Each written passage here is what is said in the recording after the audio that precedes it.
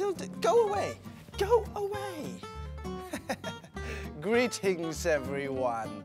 What do you do when someone suddenly collapses in front of you? It could be a loved one, you know. Well, guess what? Today we're going to learn all about cardiopulmonary resuscitation and learn how to use the automated external defibrillator. Everyone can do it if you dare. And you could save the life of someone whose heart suddenly stops, also known as a cardiac arrest.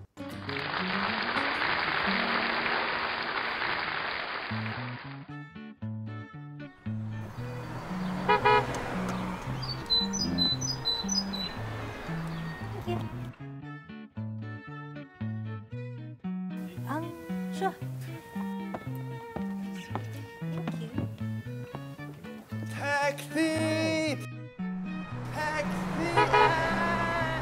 Hey, stupid taxi! Make me run all the way here. Come here and go off. Stupid! Don't you know I have a heart problem?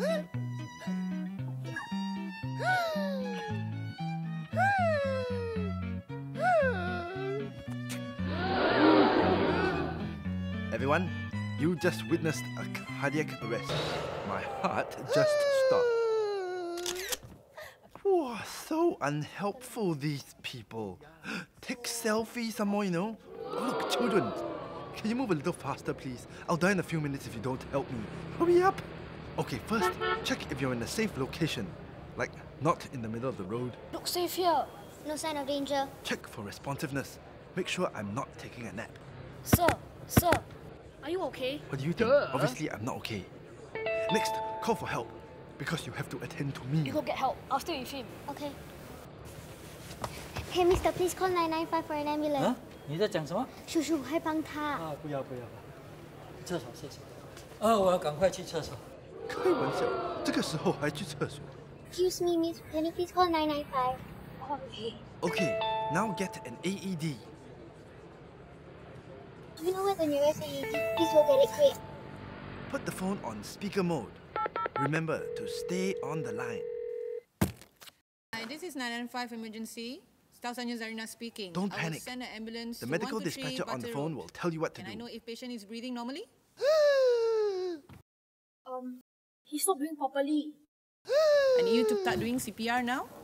I need you to put the heel of the palm at the center of his chest. Lock your fingers and your elbows. We need to push it down hard and fast. 5 cm deep. We're going to start now. 1, 2, go. 1, 2, 3, 4, 5, 6, 7. Push hard, 8, push fast. 9, Don't 10, worry about breaking my ribs. 2, 3, 4, Push hard, 5, push fast. Don't worry about breaking his ribs. Amazing. Well done. You can read my mind. 3, 4, 5, 6, 7, 8. Ah yes, here comes the AED. It's about time. Okay, I need you to go and put in the pads on the AED and listen to the instructions, okay?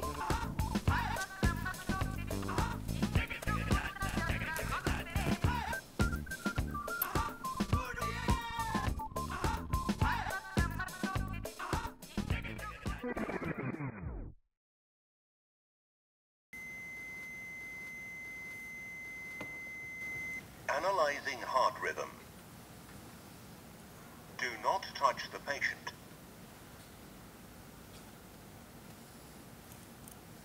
Shock advised. Charging. Clear. Deliver shock now. Shock delivered. Any signs of revival If yet? needed, No, he's not start coming around. Okay, I need you to still continue doing CPR until the ambulance arrives, okay? 2, 3, 4, 5, 6, 7, 8, 9. Good, well done. You have done a very good job.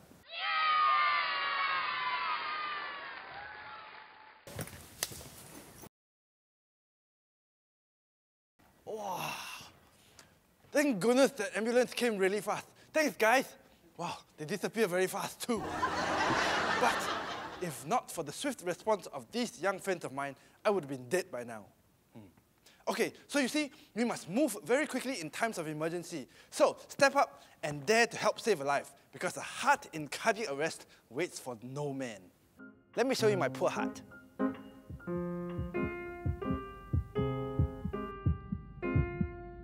The average heart beats 100,000 times a day. supplying 7,000 litres of blood and oxygen to the body and vital organs like your brain, lungs, kidney, legs, hands, your whole body. In a cardiac arrest like the one you just saw,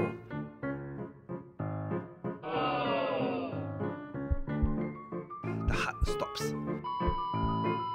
the blood stops flowing, no oxygen reaches your brain. So, what's going to happen? Die lor. Just in case you don't believe how serious and important this is, here are a few people with first-hand experience saving lives or escaped death, just because someone dared and reacted immediately.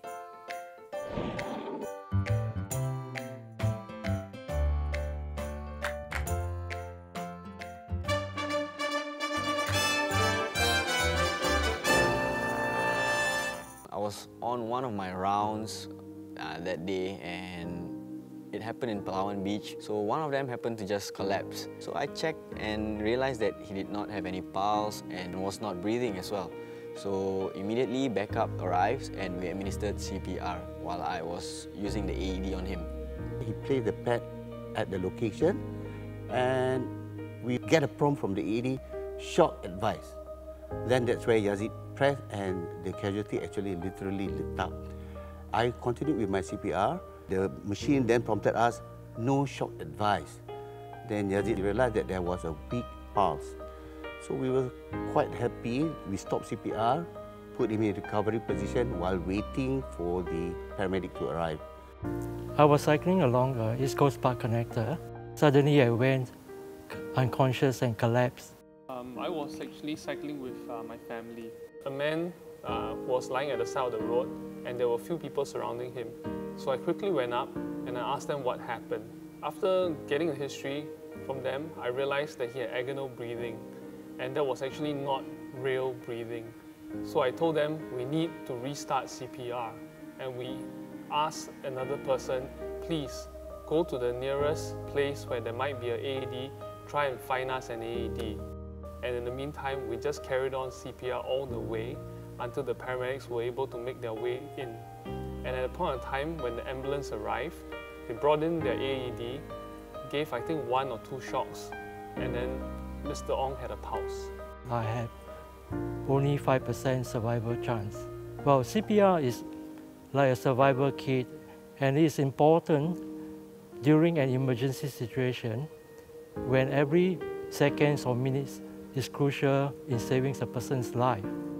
CPR saved my life, and I would like to say thank you to Dr. Ng personally. Thank you.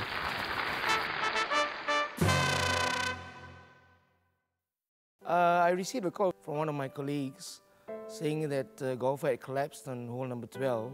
I had to go out with the first aid kit and the AED.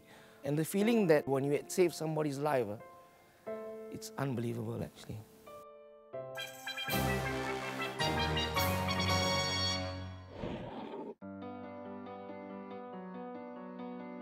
Some people are afraid to do CPR because they are not professionally trained. We still assure them, while we're on the line, the ambulance is already on the way to assist them. But while waiting for that, we have to do CPR to sustain the person's life. A lot of people, they are afraid of not being able to help the casualty out to recover, and also mainly no confidence. But at the end of the day, it's never a mistake to save a person's life. Well, I would say so, yes, because even my daughter who's 12 at the moment, of course I'm not the expert at CPR, but I'm going through the motions with her and I find it's easy for her to pick it up actually. So I would say that everybody can do it. When you do things in good faith, with good intention, no one will come out to fault you. The amazing thing is anybody can do CPR. You don't need any tools. All the tools you have, you carry with them. They are here. So anyone can learn it and everyone should learn it. You know, dare to save a life. Push hard, push fast, get an AED, and stay on the line until the ambulance arrives.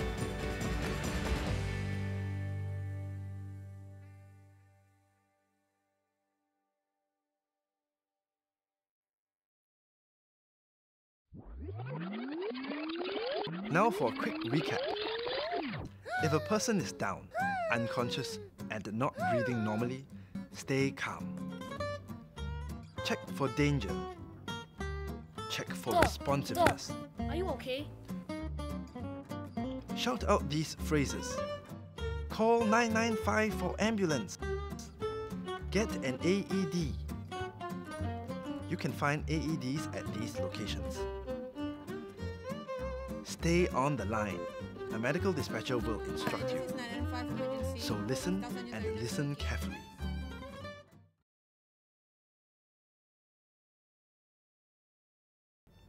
Check for breathing.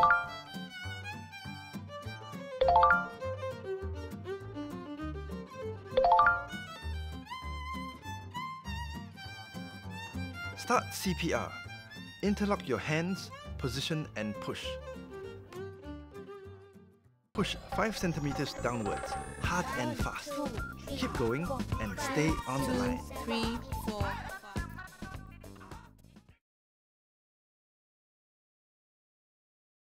Grab an AED or get someone to go find the nearest one.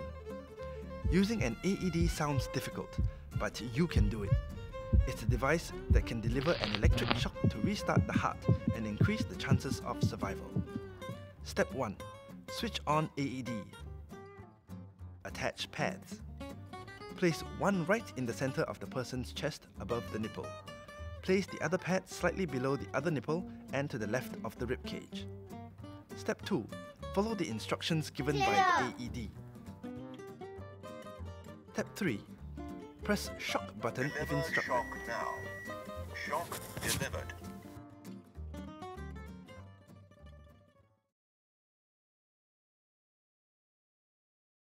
If the victim is not coming round, continue to push hard and fast while you wait for the ambulance to arrive.